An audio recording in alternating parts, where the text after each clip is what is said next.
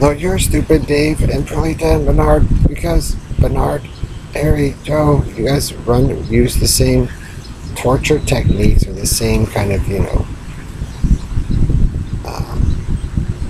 kind of violent behavior with your programming. So, like I said, that's proof enough.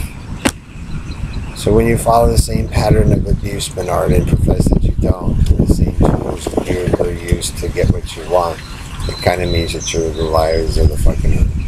So like I said, you can live through an enemy or a corporation or whatever. The reason why it don't work, Bernard, is because you're dipshits in the first place of the Carney country in West Virginia. Get that. So, flash, flash, flash. I've already died once before, Bernard, and you won't get to see that reality. Because like I said too, Perlita, it also proves those guys touch people that they shouldn't have and follow the same method.